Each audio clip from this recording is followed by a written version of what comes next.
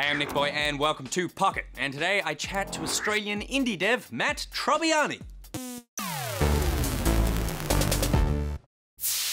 Matthew Trobbiani is the one-man band behind Adelaide-based indie studio Team Fractal Alligator. His game Hacknet has been so successful he's been able to quit his day job developing defense simulation software and start developing games full-time. Matt, thank you for joining me. Congratulations on Hacknet's success. Talk me through the first few days after launch. It's actually been pretty ridiculous. This is my 4th convention since it's launched in about 2 months and my 8th patch. It's just me on the team and also like starting a business and everything. So first few days all the way through to pretty much now have just been like non-stop. But were you just sort of sitting there like looking at whatever email Steam sends you to go like your game is actually doing well? Steam doesn't send you an email, you bastards. They get sales figures and stuff, right? But I mean, trying not to check them. I like deliberately slept in on the day it came out. I made some estimates the night before on how I think it'd do, and it got price lows pretty quickly. Like for the first month, and then like a couple hours in, like, maybe should change them a bit, and just trying not to freak out, trying not to like worry too much about negative reviews. Did you see the first negative review I got? No, what did they say? No graphics? I got 39 positive reviews, and the first negative one I got was, why are you looking at the negative reviews? 10 out of 10, best game ever made. Like, on the one hand, like, nice. On the other hand, you're messing with my ratio. Did you think that a sort of niche, tiny game of the sort of weird scale that you made could ever be so successful? I think every game developer thinks they're making a game that's going to be really successful, so obviously I was really hoping, but I was kind of pretty prepared for Steam reviews to be like slamming me and people not to get it and not to find a big audience, at least not at the start, and sort of hoped on finding a bunch of people who'd really like the game over the course of a few years, but for it to be picked up and loved so immediately by so many people was just way more than I could have asked for, so it was crazy.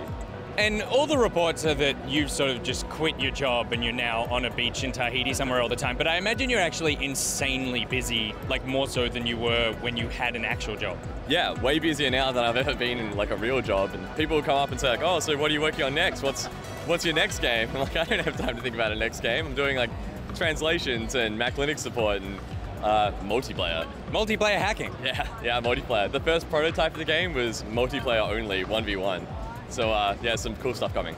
You mentioned that this is like your 4th convention since the game launched. What's the experience like for you bringing it to something like PAX? I brought it to PAX Prime as one of the ones before this, and Tokyo Game Show. I think this convention in particular is really cool because the indie section is amazing. A lot of the people are great, and this is my favorite setup we've done so far. This sort of level of feedback and like response you get from people just coming playing your game, and even if they really like it, you can see where they have trouble because there are so many people who run into the same thing. And by bringing Hacknet specifically to a lot of conventions before, that like is what made it playable from the early game. So that was like your testing phase for it. Yeah. So it was a really hard game to teach. I sort of made this huge game, then realized you needed to be a computer scientist to play it. And by bringing it to conventions, I got a lot of people to like come through and see where they got stuck and see how it wasn't doing well enough for the tutorial, and that helped the game so much. I can imagine, because it's kind of like you bring it here where it's all people who play video games all the time, and if they can't solve your puzzle, then like the general public is really going to have a hard time with it. Yeah, for sure. And especially getting to talk to people now that's out and a lot of that refinement's in place, and seeing it do a lot better and a lot fewer people get stuck is so great.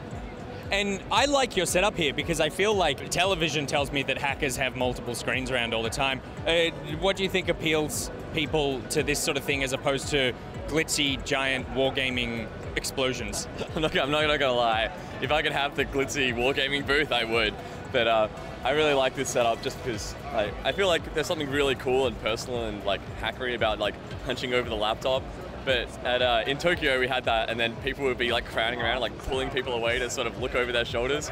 So we wanted like the screens above them, and I'm like, let's just get more screens all the time. I'm regretting we only have 6.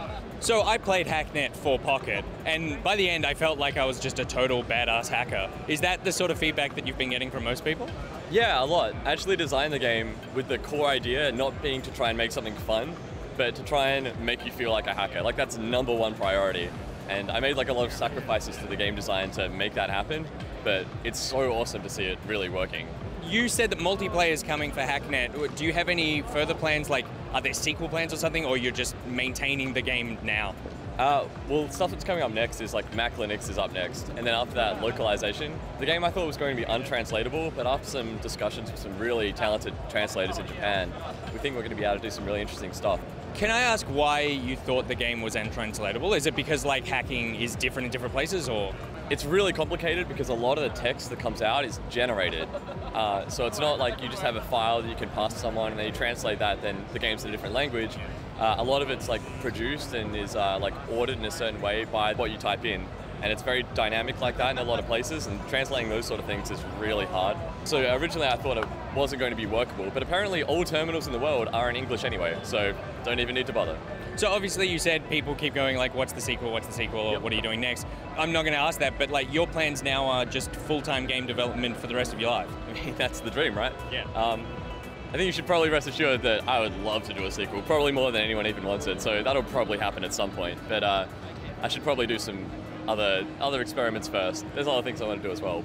Well, congratulations. The game's just so cool, and it's so awesome to find like an Australian developer who's had like crazy success on something that is so niche but so awesome at the same time. So like, I'm just so happy for you. And thank you very much for hanging out for us today. That's it for today's episode of Pocket. NichBoy out. Thank you very much. Say out. Say out. Say out. Matt out. There you go.